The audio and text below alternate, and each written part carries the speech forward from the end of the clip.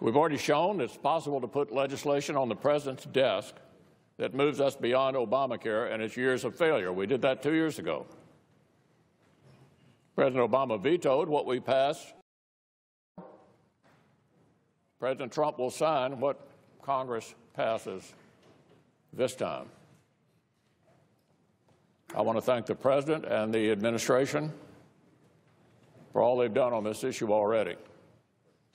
They've worked with us every step of the way, and they, like us, know the consequences of failing to act.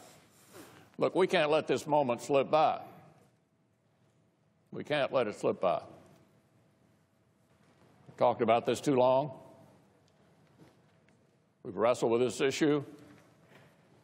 We've watched the consequences of the status quo. The people who sent us here expect us to begin this debate, to have the courage to tackle a tough issue. They didn't send us here just to do the easy stuff. They expect us to tackle the big problems.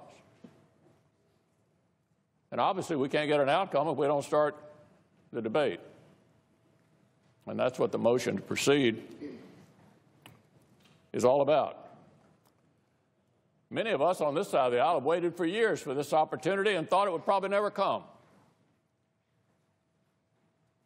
Some of us were a little surprised by the election last year. But with a surprise election comes great opportunities to do things we thought were never possible.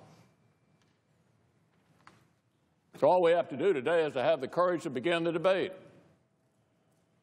with an open amendment process and let the voting take us where it will. So that's what's before us, colleagues.